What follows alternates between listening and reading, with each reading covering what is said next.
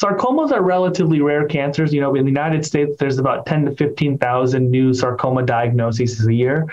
This is in contrast to more than 250,000 breast cancer diagnoses per year in the United States.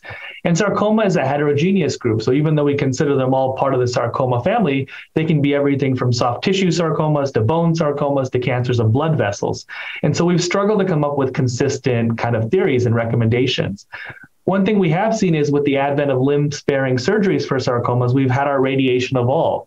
Initially, we often gave radiation after surgery, and then more recently before surgery, but it was still radiation every day for 5 to 6 weeks.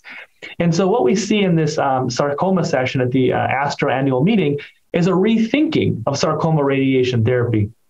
First, there was a prospective study done at MD Anderson Cancer Center that looked at really reducing the length of radiation therapy from 5 weeks to 3 weeks.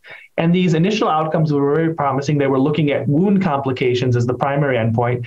And they showed that based on historical controls, the wound complication rate was similar with this 15 treatment regimen as compared to the 25.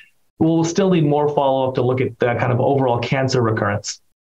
The other big study looking at shortening radiation was a follow-up of 3 trials that looked at delivering the radiation before surgery in 5 treatments. And these studies have been published previously and had some concern about higher rates of local recurrence, almost 19%, as compared to less than 10 with these more modern 5 to 6 week regimens. But what this study showed is that there are differences in terms of the patterns of failures, and that certain cancers may, for example, called myxoid liposarcomas, may have a better control with this 5 treatment regimen. And this is consistent with data from other series showing that sometimes higher doses in 5 treatments may be associated with higher rates of local control, though further study is needed. The final part of the sarcoma session was rethinking metastatic sarcoma. Metastatic sarcoma patients are often considered for chemotherapy, but we're not as aggressive with, quote unquote, local therapy to metastatic sites. The study that was published was a review of about 70 patients who had had radiation to the lungs using stereotactic radiation for lung metastases.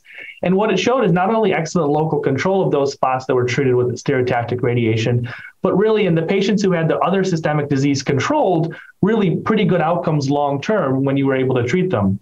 So not only does it show us the efficacy of treating these patients that have metastatic disease to the lungs, but it helps us pick the patients that may be at most benefit from receiving that treatment.